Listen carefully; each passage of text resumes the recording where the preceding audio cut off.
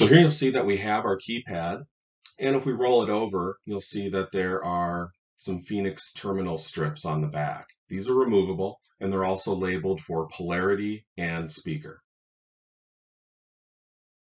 We can attach our wires to these simply using a small flathead screwdriver. So let's pull the wires out of the box and see what we're dealing with here. Got a couple of speaker wires. Looks like these are going to some outdoor speakers. This is direct burial rated wire. And here's that CAT-5. Now, since I only need 2 conductors of this, I'm going to twist up the connectors and make this into a large 2-conductor cable.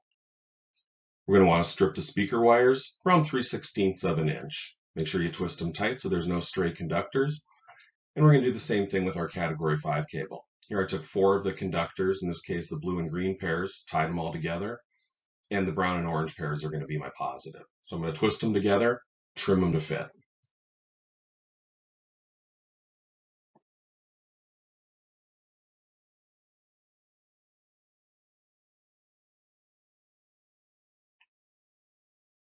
Making sure they're good and twisted.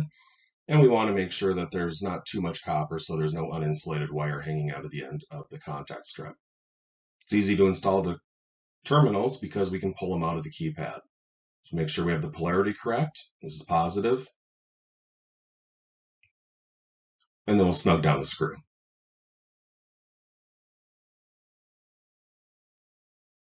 Nice and tight. So let's install the negative. Again, snugging it down. And we'll want to make sure to remember how we configured the wires in here if we're back at the power supply so we get everything correct. Let's move on to the speaker wires. Again, these are already trimmed, twisted, about 3/16 of an inch. Make sure there's no stray conductors, and then we'll put them on the terminal strip. Strip is labeled for both left and right speakers and identifies positive and negative for each.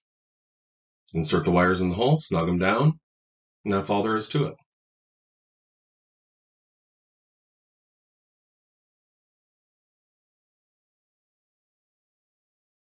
First speaker, now let's do the second speaker.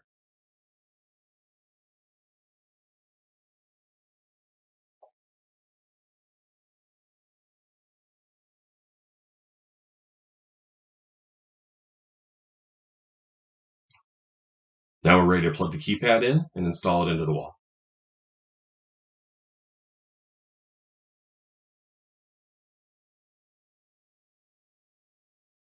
First the power supply, and now the speakers.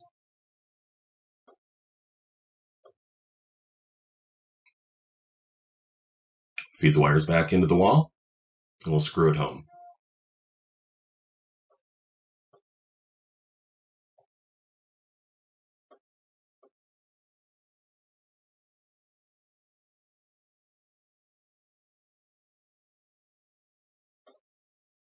Uses a standard Decora type faceplate and is available both in white and black.